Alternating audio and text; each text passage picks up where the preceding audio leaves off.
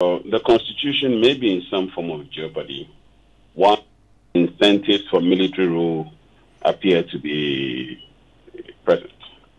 So that is where the worry and the danger is.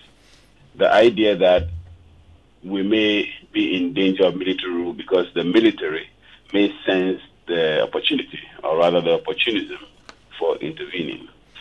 But it's important for us to also remember that we have had a history of military rules that have gone nowhere. Military rule has always, at best, been palliatives to problems.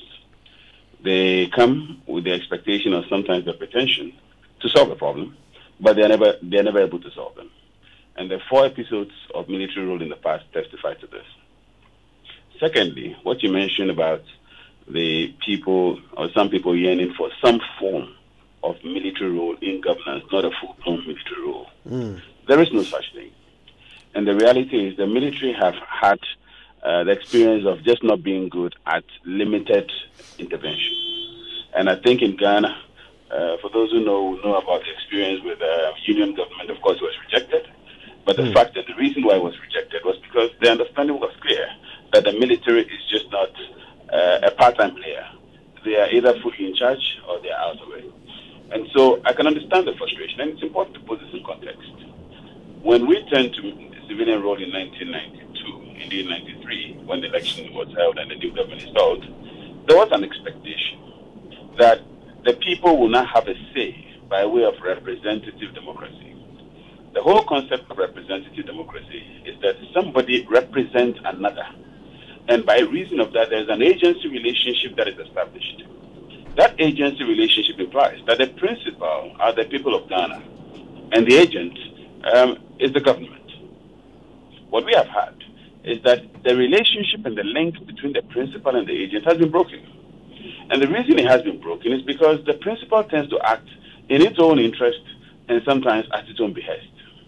The institutions of states that have been established to promote representative democracy have been appropriated by the political parties, and that's where the other problem is.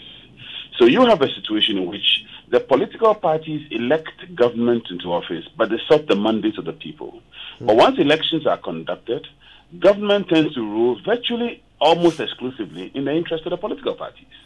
So these political parties essentially dictate the pace, and because of expectation of elections, government also constantly listens to these parties because if it's a president, it's an expectation of a second term, the party has to nominate him.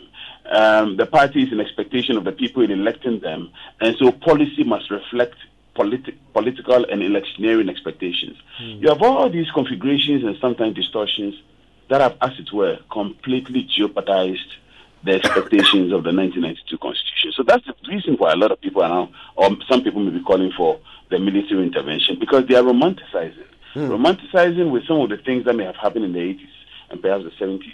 And a large chunk of the demography of the voters today were not people who were alive or who were around when the last military intervention took place. So they have heard of things.